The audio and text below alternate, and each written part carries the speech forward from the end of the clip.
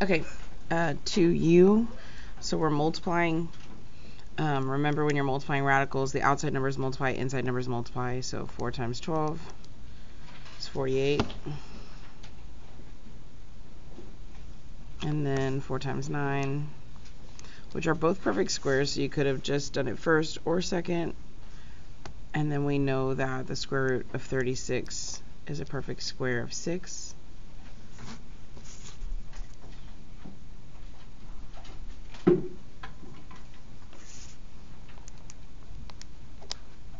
What did I just do? Is 288. Now, if you're not like me and you recognize they were perfect squares before you started, you could have just typed this in your calculator. Not like that. What am I doing?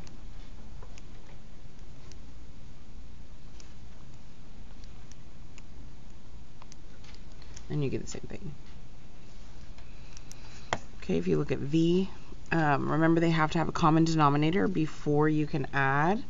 Well, this has x minus 4, this doesn't, so this needs an x minus 4. What I do to the bottom, I also have to do to the top.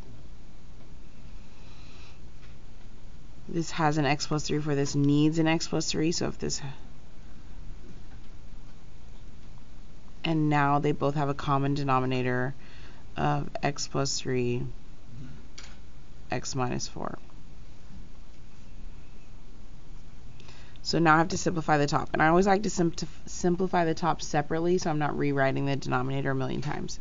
So 2 times x is 2x.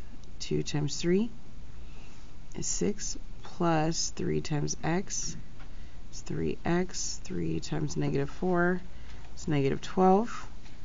So then I combine my like terms, and I get 5x minus 6, which doesn't combine anything, or sorry, doesn't simplify or factor or anything. So there's your answer. There's no GCF, nothing to take out, so that just stays what it is.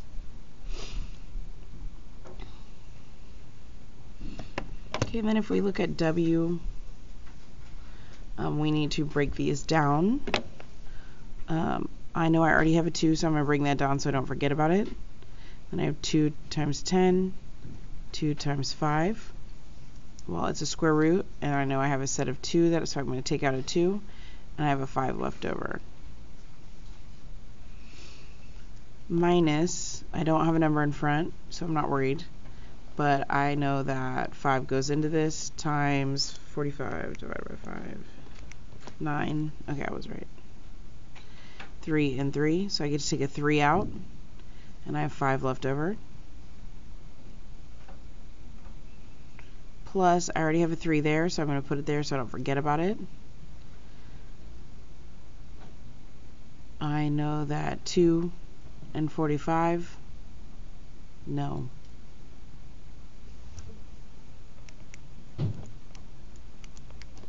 Yes, okay, I'm right. And then 5 and 3, there's 5 and 9, and then 3 and 3. So I know I get to take a 3 out, but this one has a 5 and a 2 left over.